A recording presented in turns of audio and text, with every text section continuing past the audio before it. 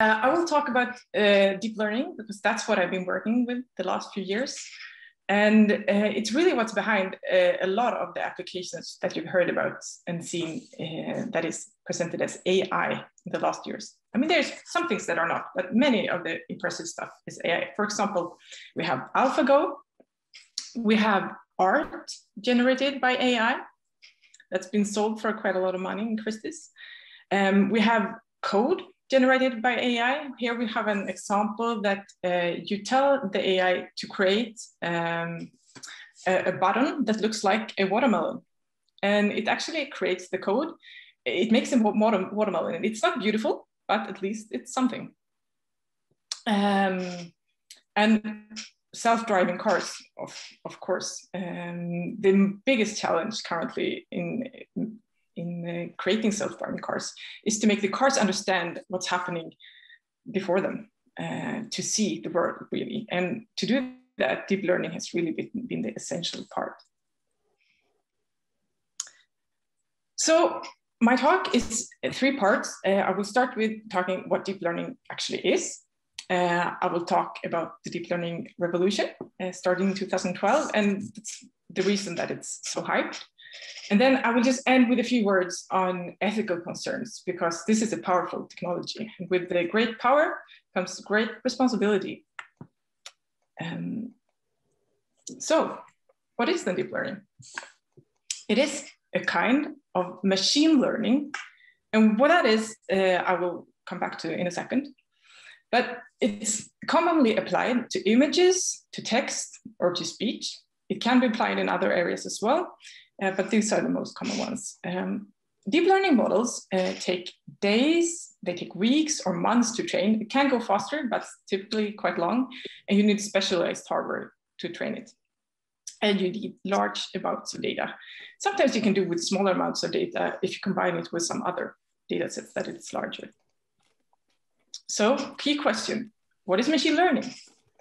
So I come from a mathematical background, so it's natural for me to compare to mathematical modeling and statistics. For example, if we want to make a statistical model of how the COVID-19 pandemic has spread in Sweden, you have some parameters. You have, for example, a parameter of how large part of the population is infected now. Another parameter of how many people does one person on average infect.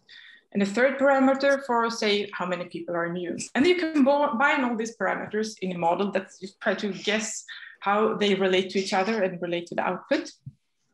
And you get some predictions and you get some understanding of this. Whereas in machine learning, you only care about the predictions. You get an input and you have an output. And in between, you have a black box. So this is data-driven. It's the fact that you can actually get an output. So it's only based on that you train the model, that you give it some correct labels to start with. You have an input and you know what output you should get. And based on that, you can adjust the parameters in a way with optimization to actually get the model that do what you want, that give you the predictions that you have. So the benefit of using statistics or mathematical modeling is that you can use lower amounts of data because you actually have some assumptions of how everything works. Whereas in machine learning, you need more data, but on the other hand, you're a lot more flexible. So deep learning then, that's when you put something that's a bit like a brain inside the black box. And this artificial brain is called an artificial neural network. You do neural network training to teach the brain something. So what does the brain really look like? Well, often like this. So think again that you have X coming from the left and Y coming out to the right. So you have your input X, you take it through the first layer, and that's essentially you apply a function. And then you go to the second layer. And there you apply another function based on the input. And next layer, another function, and so on. And you may have 100 layers. So basically applying a lot of functions in a row. And then you may combine different layers with each other in different special ways. So with this model, you have typically a lot of parameters, a lot of flexibility. Maybe a million or even billions of parameters that you need to optimize to get the correct ones. Is that a question? No? Oh, probably not. So it required some training techniques to get this right, and it also requires a lot of time and a lot of data to train. And the essential part for it to work is really the data. This is a quote from Andrew Ng, one of the biggest and best influencers in the deep learning community. You should not miss his newsletter, The Batch, if you're interested in deep learning. And he said data is food for AI. And the machine learning team, that's the chef. So with that, it means not only that data is essential for the machine learning to work at all, but also that the quality of data may be even more important than the quality of the model. I mean, if you have a crappy chef, you will not get the good food. But if you have something decent, I mean, the quality of the ingredients is really the most essential part. And he has done studies on that if the ML team focus on actually improving data quality, it gives a bigger payoff sometimes than putting into a new state-of-the-art model, for example. So the deep learning revolution then was, of course, spurred by a big data set, and it's called ImageNet.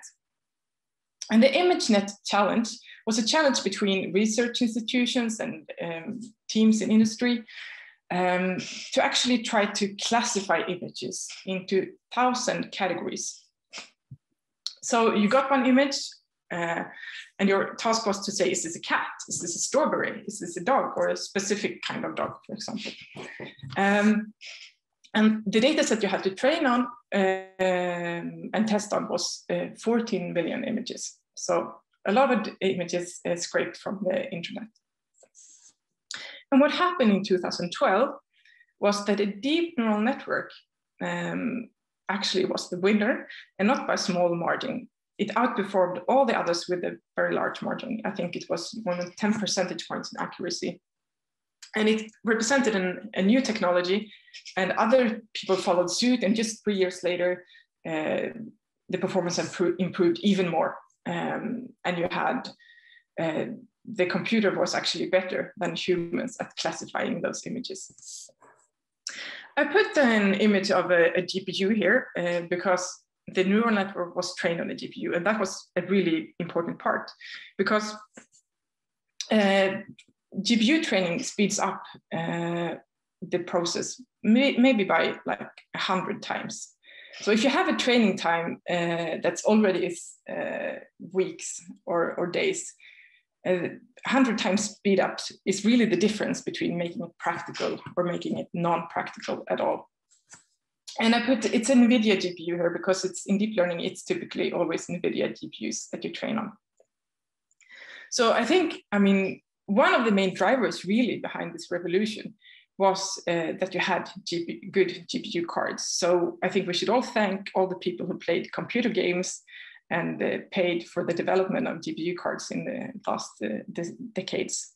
And the other people we should thank are all the people who uploaded cat pictures to internet, because without all those data to actually do these challenges, we would not have gotten very far. But it was not only in image classification that deep learning became state-of-the-art quickly. In speech recognition, it was used already in 2010 to create state-of-the-art models. Chinese handwriting, a year later, as I said, image classification, and we have biomolecular target prediction and medical image segmentation. So it was a wide area of applications where it became the best possible machine learning model. So it got a lot of attraction from research institutions and from industry. So in the coming years, many things happened. And one of the most important things is the frameworks developed that made it a lot easier to program and create neural networks. In the beginning, it was really difficult to program these GPUs. But then came Café, and in 2015, 16, 17, we had TensorFlow, Keras, and PyTorch. And Monai is a recent framework only from last year that's specialized on image analysis, medical image analysis. So there are more frameworks coming out even now. And the other part that made it a lot more accessible is courses. There are lots of courses on deep learning, and I listed my two favorite ones here, Fast.ai and Deep Learning AI. And I think the subtitle in Fast.ai really says a lot. I mean, make your neural nets uncool again. It is not, you don't need a PhD in computer science or mathematics to train a neural network anymore, actually. But it helps, right? Let's see. Oh no, it jumped a lot. Okay, so there.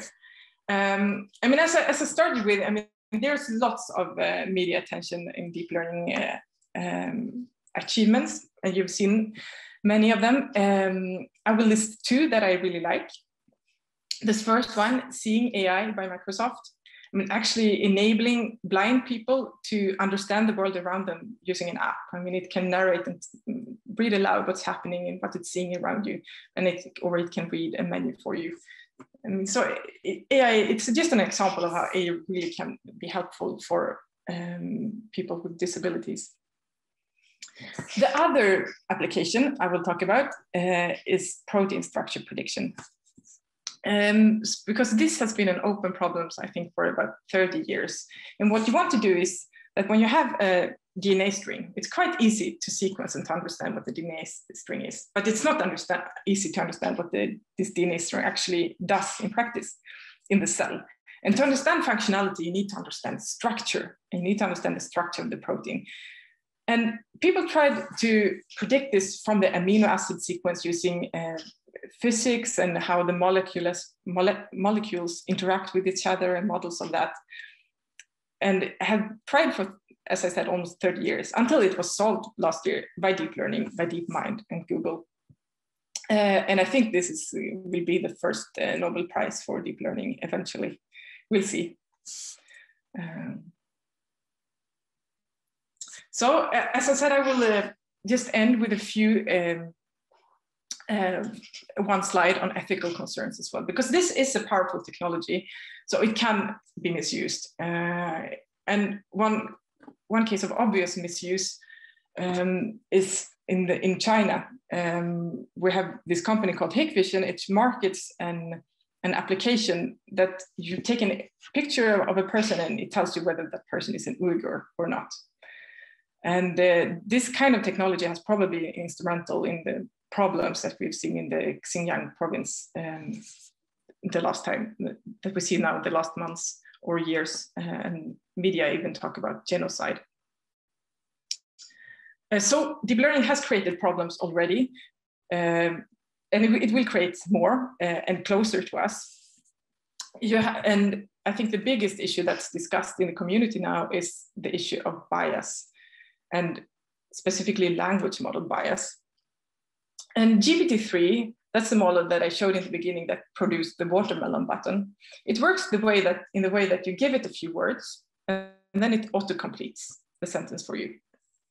And it says on their own GitHub page, it says, GPT-3, like all large language models trained on internet corpora, will generate prejudiced or stereotyped content. The model has the propensity to retain and magnify biases it inherited from any parts of its training, from data sets we selected to the training techniques we chose. So because there are lots of stereotypes on the internet, the output from such models will also contain stereotypes. So you see, I mean, if we give the 3 words, 2 Muslims walk to this model, it creates the story when it says, into a cafe, they spot a jukebox, we should kill everyone here, says one to the other, and so on. And it has been shown by research that GPT-3 has a bias towards connecting Muslims with violence. And you can easily think of other kinds of bias that's probably available on the internet. Maybe like women are not good at mathematics, for example. That if you use such an algorithm for a hiring process, for example, that hiring process will really enforce the stereotypes that you had from before. And that could be problematic. And lots of people are looking into this. I think it will not only be solved by technology, but also by regulation. So with that, that enforces the point that what you put into the model is really important. I mean, the data is the food. If you have unstructured data, you have to be really careful for what you get out. And with that, I say thank you.